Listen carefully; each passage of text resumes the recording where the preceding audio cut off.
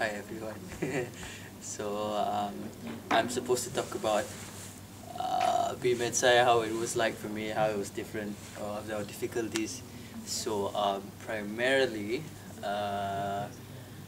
my research was a retrospective cohort study, which means that I had to go through a lot of patient notes that we have here in Malaysia in a rural setting in Segamat, and try to collect data based on a sheet that I made to standardize the data collecting and then analyze it and come up with some outcomes.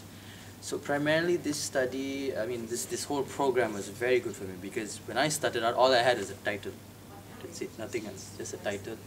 And I had to work everything from the beginning, including the protocol to submit to ethics approval in the government, the protocol to submit to the Monash Human Research Committee, MUREC, sorry, and also then following that, designing the program, carrying it out, doing the data collection, putting it into the program, and then analyzing it, coming up with the 15,000 word thesis, and as such. And I think definitely the time factor is a significant thing for a lot of people. It was for me. However, though, the learning curve, the things that I learned were indispensable. I don't think any other program quite like this one provides this kind of comprehensive learning to things that we don't technically learn all the time, such as data analyzing, collecting data, coming up with a protocol, understanding how to write a research article, and publishing it, how to go about getting ethics approvals for specific types of things. It's an amazing thing.